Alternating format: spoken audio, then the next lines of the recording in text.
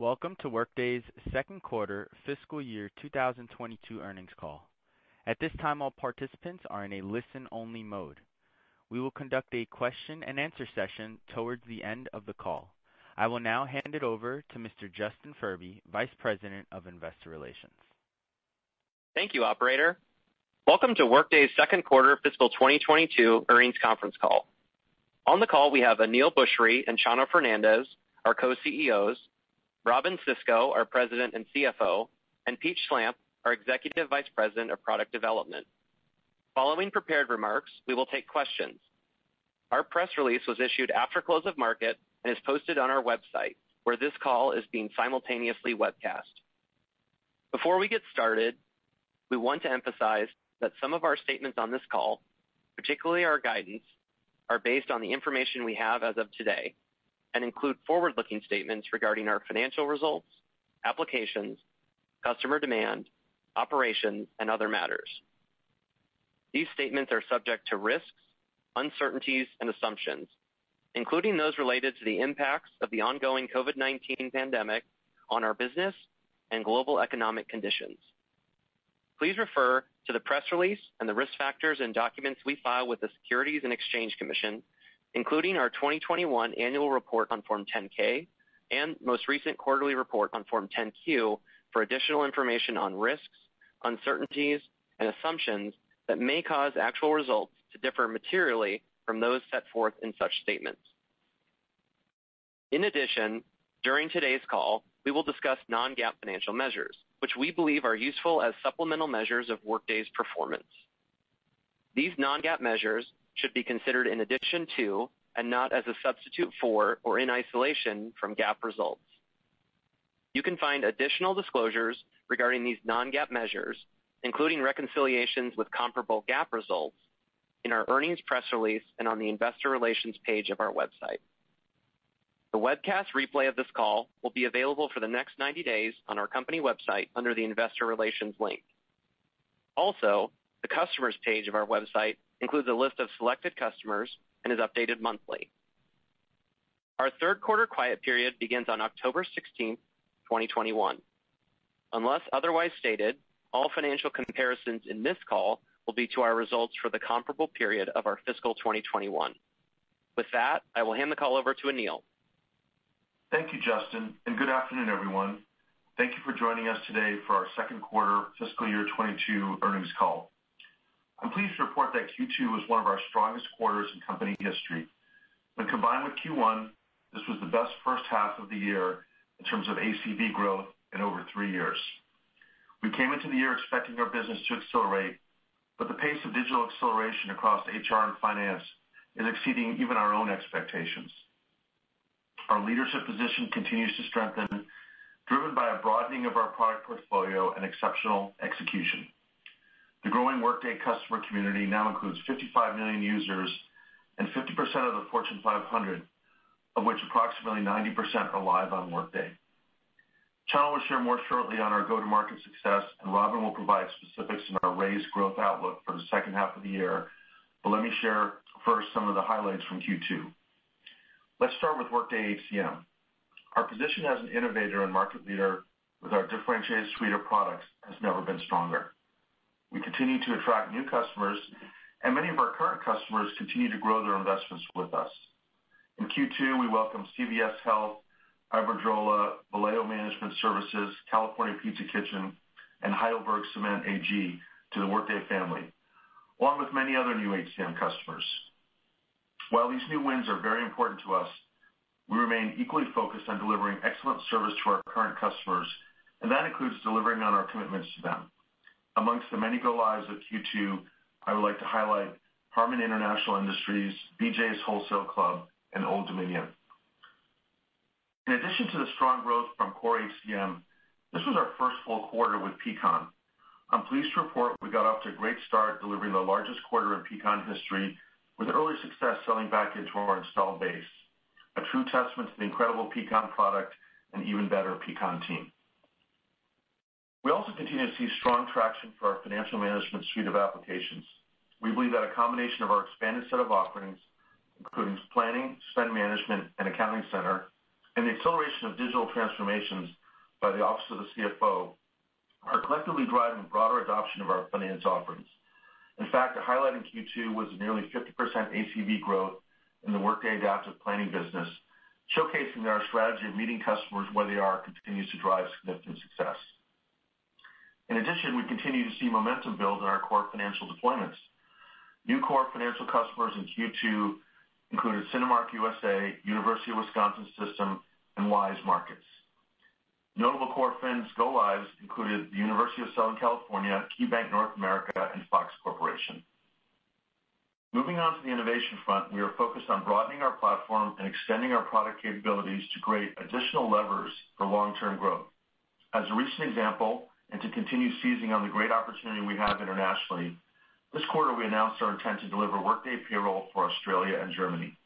As you know, our country-specific payrolls are very compelling to customers, and we're excited to deliver these new solutions as levers of growth for these markets.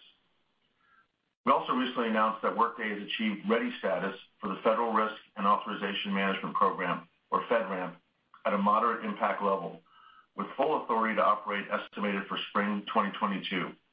With this achievement, we materially advanced our position to help federal agencies accelerate digital transformation in order to help them modernize their business systems and gain real-time insights to address critical challenges across their organizations.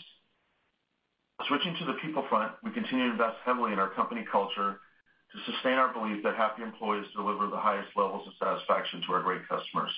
On that note, starting in Q4 of this year, we'll be extending a cash bonus plan company-wide to further ensure our people feel valued, motivated, and properly recognized.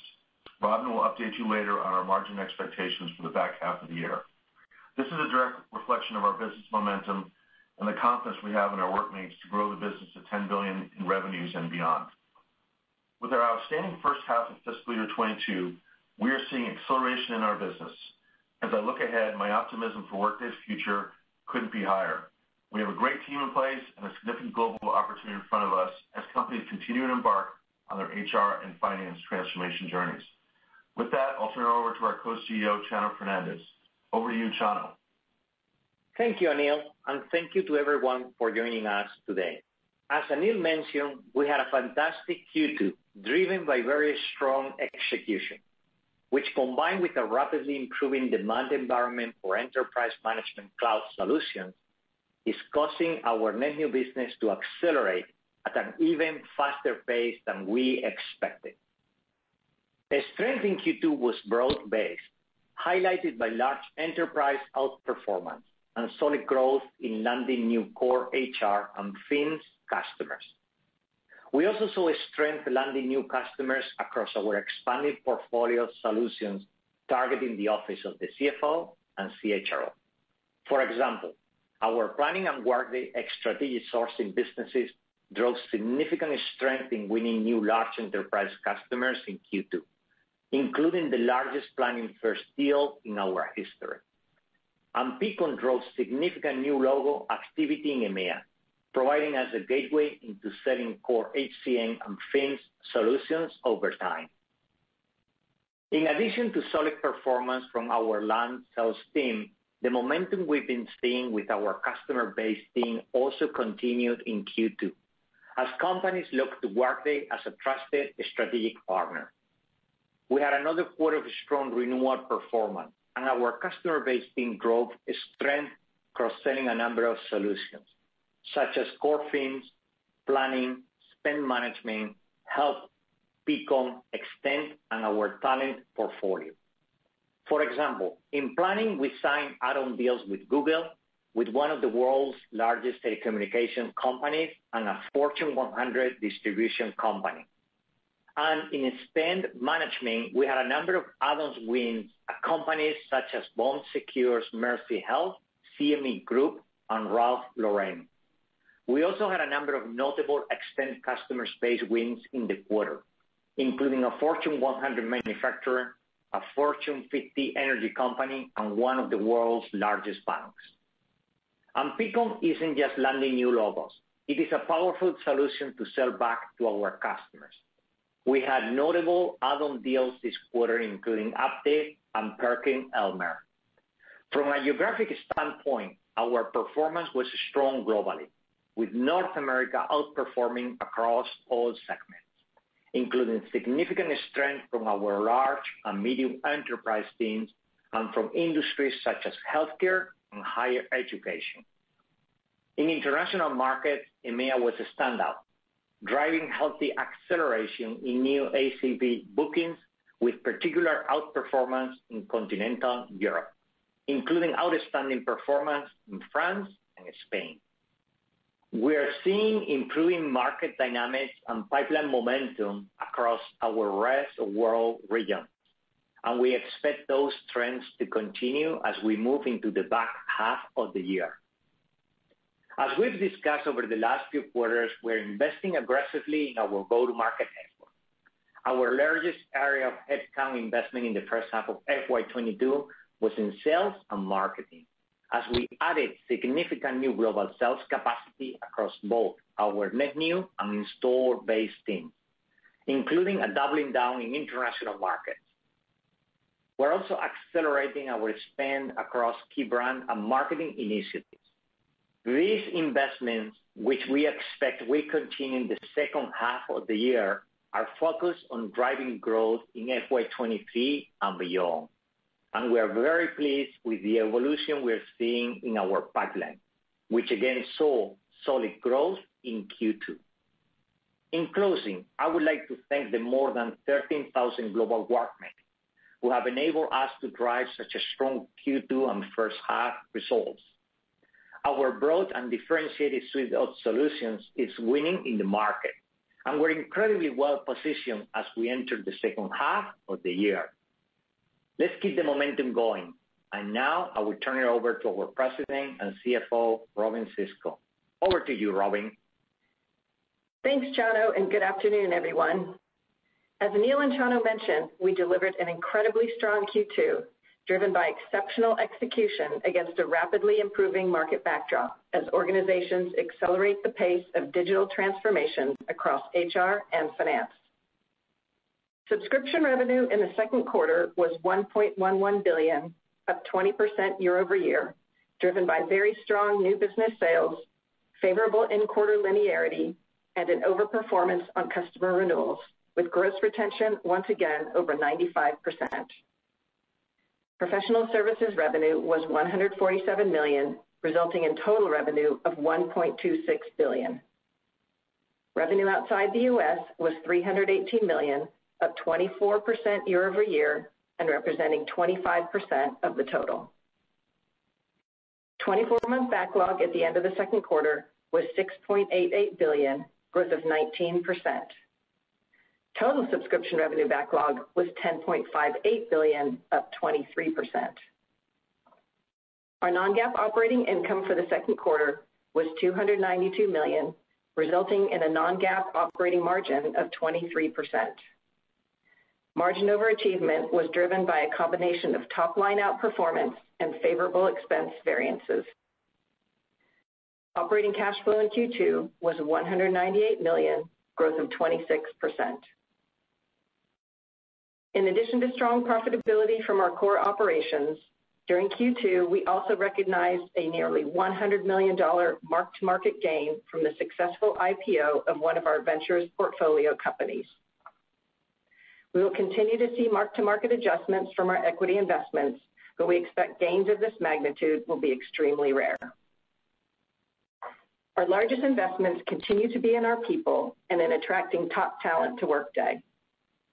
In the first half of the year, we successfully added and integrated more than 900 net new employees, bringing our total employee count to over 13,400 at the end of Q2. We've made important progress towards our full-year target of adding 2,500 employees and expect the pace of hiring to increase throughout the back half of FY22. Overall, we're extremely pleased with the momentum we saw in Q2, and we're very well positioned as we enter the important back half of the year. Now turning to guidance. Based on our strong Q2 and the momentum we're seeing in our business, we are raising our FY22 outlook and providing Q3 guidance as follows.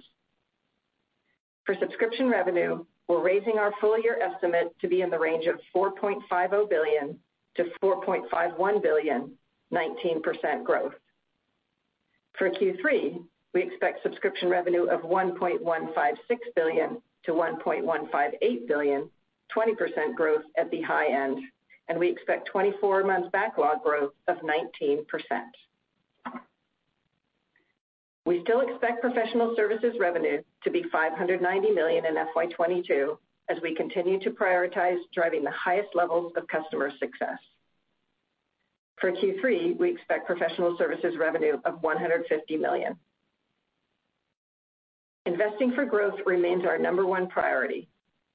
In addition to the increased pace of hiring in the back half of FY22, we also expect to ramp non-headcount spending with investments specifically targeted at accelerating demand generation, enhancing our market position, and advancing our strategic product roadmap. Additionally, the new bonus plan Aneel mentioned will take effect on November 1st and is expected to impact our Q4 margins by approximately 300 basis points. Given that backdrop, we expect non-GAAP operating margins of 21% in Q3, 16% in Q4, and 21% for the full year. The GAAP operating margin is expected to be lower than the non-GAAP margin by approximately 24 percentage points in Q3 and 25 percentage points in Q4 and for the full year. Given our strong performance, we are also raising our FY22 operating cash flow guidance to $1.5 billion. We continue to expect $270 million of other capital investments to support our customer growth and continued business expansion. I'll close by thanking our amazing employees, customers, and partners for their continued support and hard work. We're off to a very strong start in the first half of the year, and our focus remains on driving accelerated bookings growth. We look forward to hosting our virtual Analyst Day on September 21st, where we will share insights on our strategic innovation and growth initiatives as we look ahead to FY23 and beyond. With that, I'll turn it over to the operator to begin Q&A. Thank you. At this time, we'll be conducting a question and answer session. If you would like to ask a question, please press star one on your telephone keypad. A confirmation tone will indicate your line is in the question queue. You may press star two if you would like to remove your question from the queue. For participants using speaker equipment, it may be necessary to pick up your handset before pressing the star keys. One moment please while we poll for questions.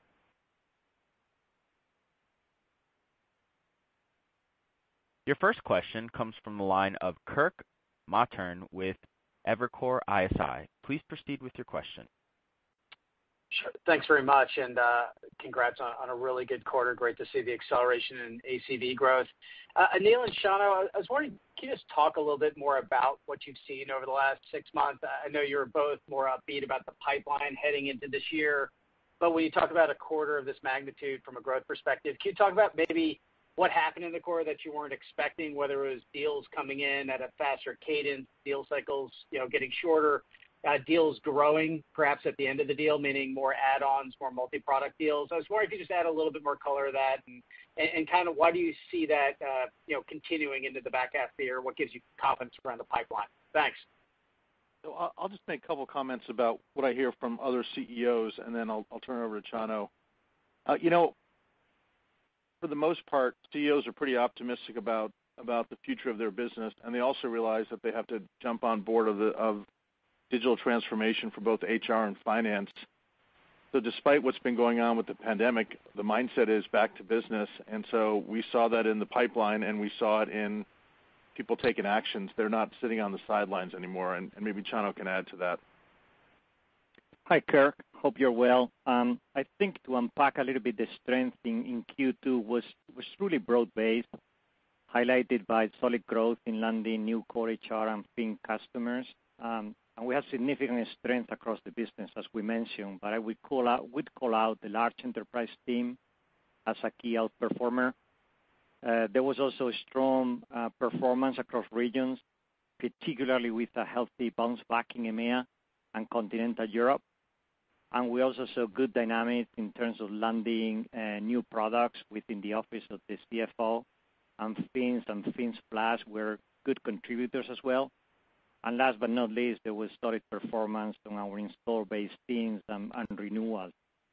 So as a whole, it was quite across the board, very positive. I would just highlight what Aneel said, like this acceleration of digital transformation initiatives coming back to the table and really is coming back across financials and HCM. That at least is what we're seeing, what it is reflected as well in the pipeline when we look at the second half. If I could just have one follow-up for Robynne. Robynne, obviously a really impressive quarter across the board. When we look at the CRPO growth of 24-month backlog, I assume that still has some of that headwind from the expiry base on it. So if we're going to apples it, that would probably have been above 20% on this quarter if we try to normalize for that. Is that fair? And I assume that expiry base headwind should dissipate a little bit as we get into fiscal 23. Thanks. Yeah, Kirk, what we discussed last quarter still holds, which is that we're seeing an impact of roughly a couple points to the 24-month backlog throughout FY22. And you're correct that we don't expect that dynamic in FY23 at all. And just as a reminder, this dynamic has no impact on new ACV bookings, subscription revenue, or how we run the business, and our focus continues to be on accelerating our new ACV bookings. We're really pleased with our progress on that front, and you're seeing that show up in the backlog growth numbers, even despite the headwinds that we have this year on renewals. Great. Thank you all. Your next question comes from the line of Brad Sills with Bank of America. Please proceed with your question. Oh, great. Thanks so much for taking my question, and congratulations on a real nice Q2. I wanted to ask a question that kind of goes back to comments you've made last quarter, Aneel, around really the strategy with Fin is to surround the account, surround the transactional system with some of these peripheral systems. You're seeing real strength in planning. It sounds like procurement is really ramping. At what point, is there a potential migration that happens when you have, is it one or two of these modules, they're running for a year or more? Is there a certain tipping point when you might expect some of those conversions on the core transactional system over time? Thank you. Well, it definitely doesn't hurt to have a combination of HCM, maybe a few financial modules in there. But I think the more important dynamic is that as we exit running the businesses for the pandemic and try to run business in a more normalized way, the demand for core financial systems is coming back. And we saw that this quarter. It was a strong quarter for core financial systems. We saw the entry point with planning being up over 50% as a really strong indicator of what we might see over the next few quarters. So it's more than just one dynamic. It's across the board.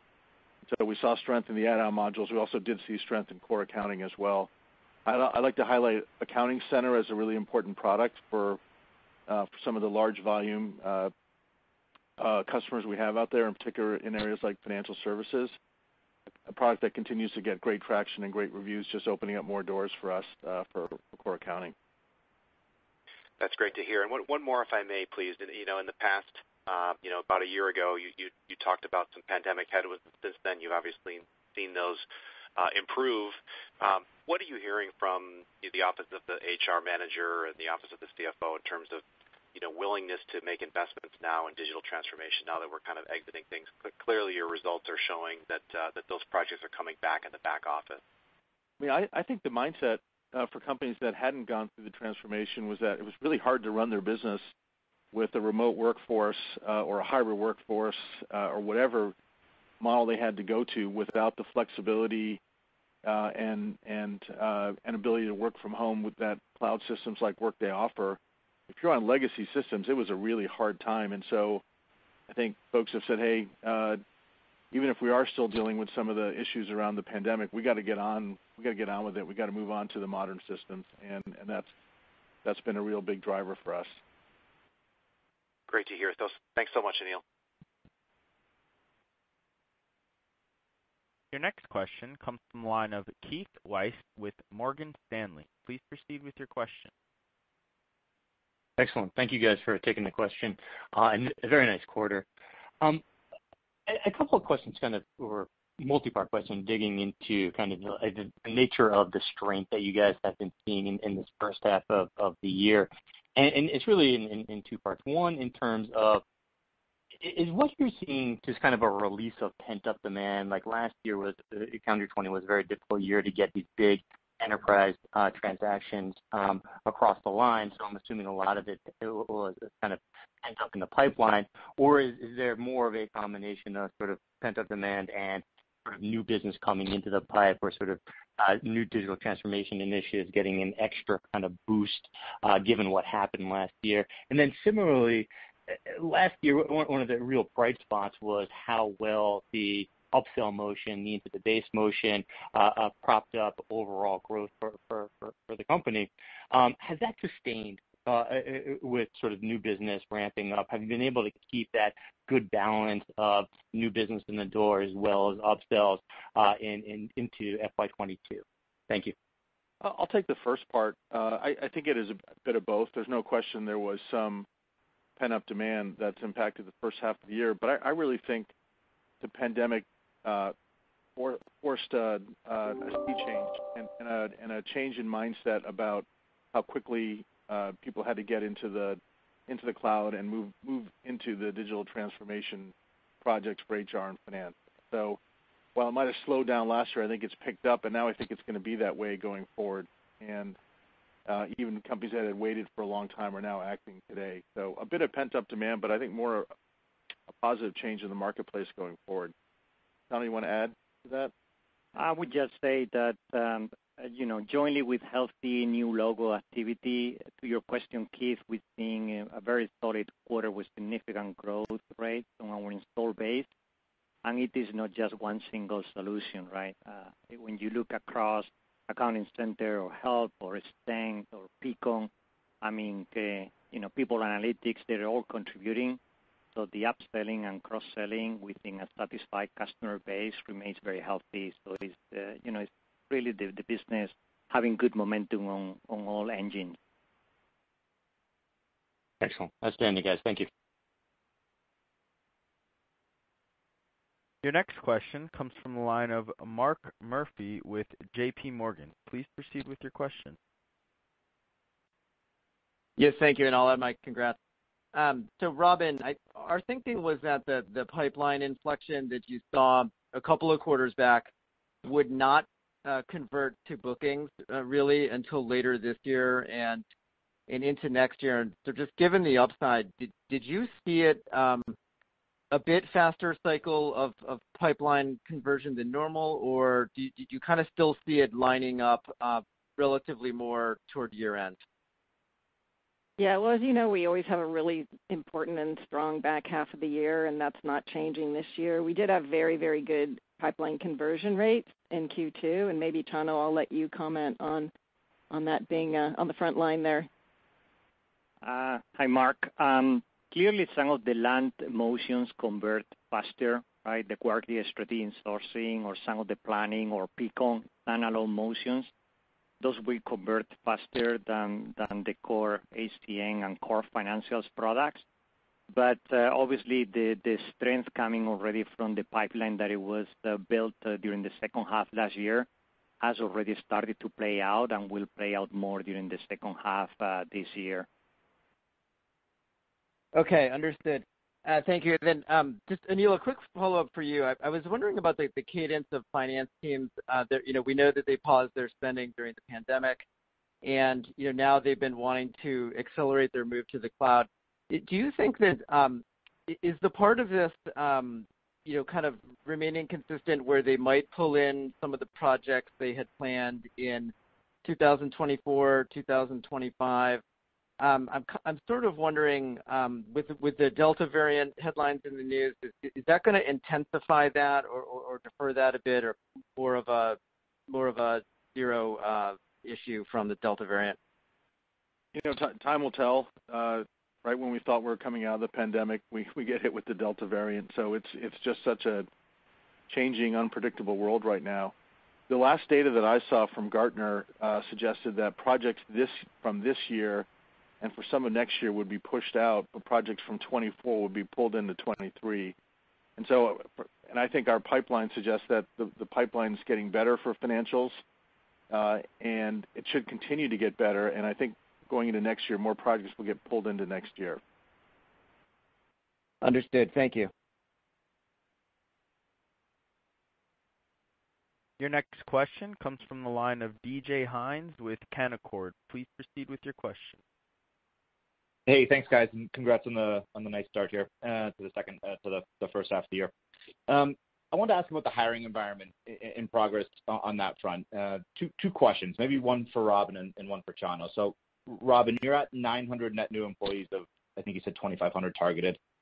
How does this seasonality, right, 35% in the first half, 65% in the second half, compare to kind of internal plans as well as prior years? And then, Chano, just given the headcount ramp expected in the second half, if I gave you 10 new sales reps, how would you allocate them between hunters versus back to base reps? And maybe you could talk about maybe how that might be different than it would have been in, a year or two ago. So on our overall hiring, DJ, so as you know, we came into the year with really, really aggressive hiring plans. I would have hoped we would have been a little further along than 900 at this point, but it took us some time to really ramp the recruiting engine because, as you know, we had paused hiring a lot of last year, so we had to get that going. So it's not surprising that we are going to be back-end loaded. We feel really good about our recruiting engine right now. We feel good that we're going to be able to accelerate hiring into the back half of the year, and we're still targeting those 2,500 hires. So we feel good about where we are, but maybe a little bit of a slower start than what we had hoped coming into the year. Okay. DJ, thanks God, Robynne is more generous than you and giving me some more headcount than 10. But, if I would be to play out with the 10, I would say that the first kind of angle I will be looking at geographically, and clearly we are allocating more sales capacity today in international markets where we see a significant opportunity ahead. This is not just for second half this year, but clearly it's FY23 and beyond as well. So that would be first dimension. The second one would be clearly, yes, between a balance between net new logo and install base, but also you need to consider that we have some of the land first motions across Peakon or planning or strategic sourcing. So those plays into account as well. And we see opportunity clearly across net new logo activity, across install base and some of the land motions. So, balanced picture across those and clearly with a more pivot investment within our international markets than within North America today. Yeah. Okay. Perfect. That's helpful color. Thank you, guys.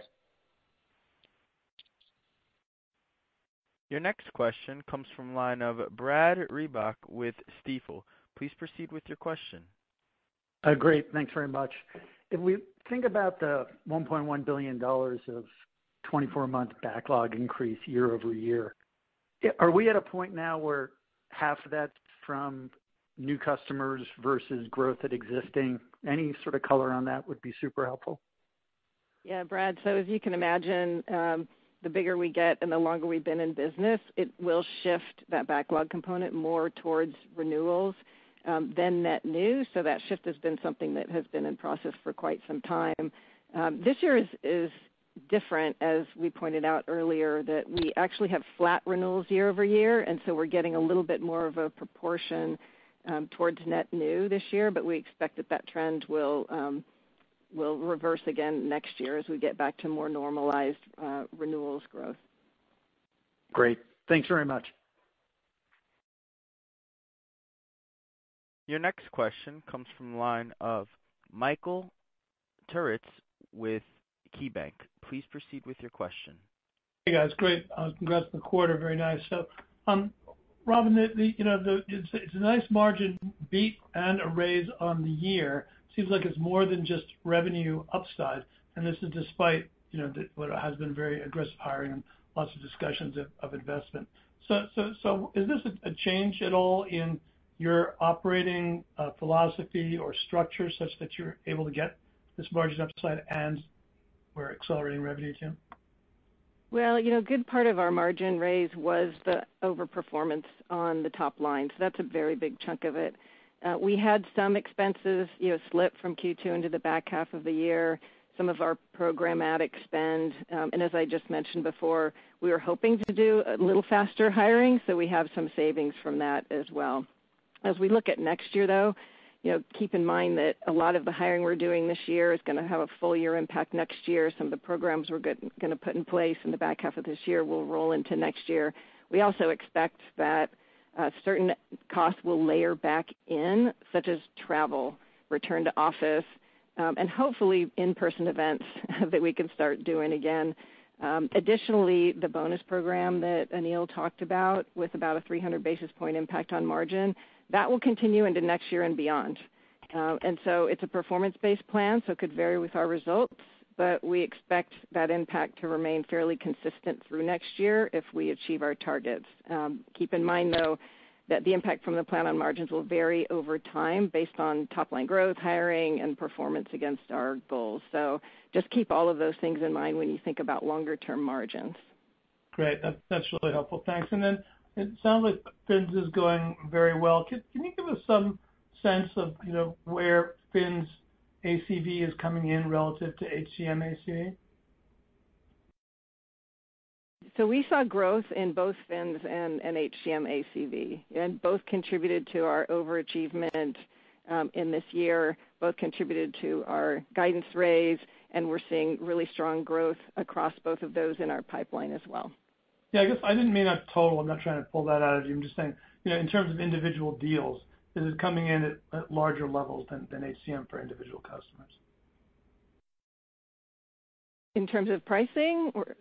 We are still, in the world of HCM, we sell to absolutely the biggest companies in the world, like a CVS Health. And in finance, the bigger companies haven't yet moved to the cloud, but they're beginning to. So right now, I'd say the average HCM customer at the high end is bigger than the finance customer, but that's changing, and they will equalize over time. Okay, thanks.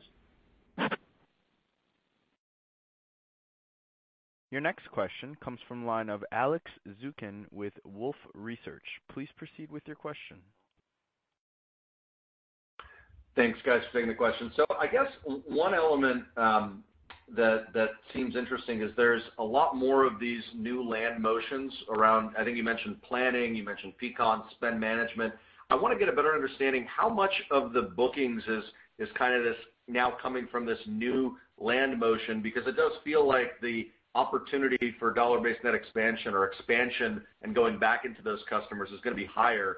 And so you kind of are opening up this new, it's a little bit different than historically when you had such a large land that the upsell was more difficult. Yeah, that's you, Chano. Yeah, clearly, Alex, the majority of the dollars are, of course, still coming from the core HCM and the core Fins transformation as a whole. These land motions are clearly, what they're providing is much more significant volume of selling, particularly on the install base, but as well getting us into new customers that we're expecting to cross-sell later on to our core products. But of course, the majority of the ACV is obviously still from the bigger transformation projects. Understood. And Robynne, maybe kind of dovetailing on Michael's question, is it possible to get a little bit more color on some of the tailwinds on margins this year and how to think about them layering out of the model for next year, particularly as we get back to some of those pre-COVID go-to-market motions and travel and with the bonus pool? Yeah, so in addition to my commentary answering Michael's question, I guess the only thing I would add is that we still have 6 months to go until we're into next year. Things like travel, how much it comes back, are still uncertain. So it's a little hard to predict right now above and beyond the drivers that I mentioned earlier. But we'll share more with you on FY23 margins at a later date when we get closer and we've closed another quarter or two.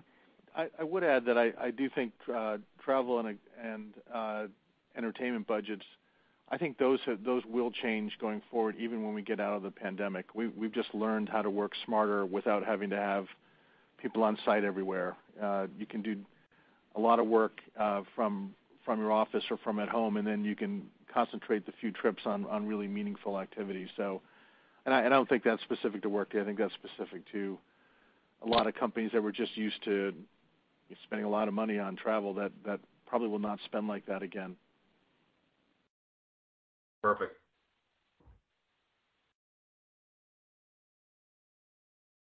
We will now take two more questions.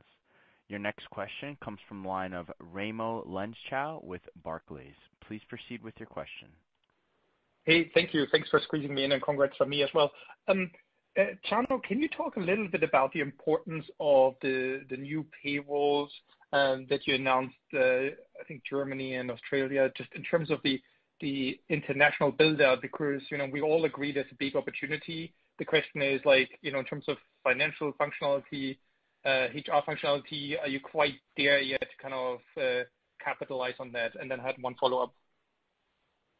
Yeah, Raimo, we really understand and acknowledge how important local payrolls are to our strategy and our customers. And if you look at payroll for Germany, and you know that country well, workforce management over there and the number of manufacturing companies, when we are providing them solutions around HCM, having payroll is of tremendous importance for us to capture a bigger part of the market. I could say the same out of Australia. So this is expansion really into these markets is very significant and critical to our strategic initiatives that we do have for growth within our international markets. So we feel very good about it. Obviously, it's going to take us, a couple of years to develop those. But even today, customers knowing that is our strategy, we think that is going to open more doors for consideration on some customers that are looking more for a provider than obviously can close the loop as well in terms of the pay and the workforce management and time tracking and scheduling as a whole, right? When it comes to financials, we just keep been doing improvements in terms of our international capabilities. I think if you look at some of the analysts, they're highlighting those. Some of the customers as well, they're highlighting those too. And we just keep becoming stronger in terms of our financials solution from an international perspective in terms of the local regulations and all basically the localizations that are required. So that in some cases right now is highlighted today more as a strength than any other things when some of our customers are becoming Workday customers. And honestly, it's also a great point that many are going successfully live in EMEA with our financial solutions, and those are working very nicely and becoming referenceable customers for us. Perfect. Okay, perfect. That's very clear. Thank you. And then one follow-up, when we talk with the system integrators, they are seeing a lot more activity of people sketching out, mapping out processes, et cetera, which is kind of a first step to kind of towards changing the finance system. What are you seeing there in terms of how quickly those kind of projects are evolving in terms of and also kind of showing up for you guys? Are we still in the same pre-pandemic cadence of 6 to 9 months kind of lead time of kind of trying to sketch out what you want to do and how you want to do it and then doing it? Or do you see an acceleration there because people realize there's a little bit more urgency here? Thank you, and congrats from me as well. Yeah, it's a great question. What we're seeing is, I think, more projects taking place. That is obvious. As you were saying, some customers are doing what they call kind of a phase 0, which is this mapping of the processes and understanding what will be the future compared to with the as-is kind of processes that they do have today, and they're working that with the system integrators. But I think those are being worked faster because there is more urgency there for transformation, being all the pains and difficulties that some customers have been facing during the pandemic phase. And B, clearly, there are many more projects taking place as well around the financial transformation. Is gradual improvement is what we're seeing there as more customers are moving financials to the cloud. Perfect. Thank you. Your final question comes from the line of Scott Berg with Needham & Company. Please proceed with your question. Hi, everyone. Congrats on the quarter, and thanks for taking my question. So first off, you just announced the company achieved ready status for the FedRAMP program. How should we think about the sales opportunity in that segment, and what products do you expect those customers will adopt the most? Well, it's already in motion. We already have customers in the federal government. They're more quasi-Fed agencies than full Fed agencies that are using Workday. And as we go through the cycle, it's a long sales cycle, but those sales cycles will begin, and we're fully on the schedule middle of next year. So I would think you'll start seeing the pipeline build and hopefully some good wins beginning to happen, quasi-agencies first and then full agencies sometime next year. In terms of HR and financials, we're a good fit. We're going to find requirements that we're going to have to build specifically for federal government, but we are in general a good fit for both solutions for the federal government. Great. Thank you. And then just one more quick one. You mentioned it a little bit earlier, but kind of talking about Australia and Germany and the expansion there with payroll. Can you give us a little bit of color on, how much further should we expect the company to take its payroll functionality kind of after those two markets are complete? I'd expect that we're going to continue to invest in payroll integration across the globe.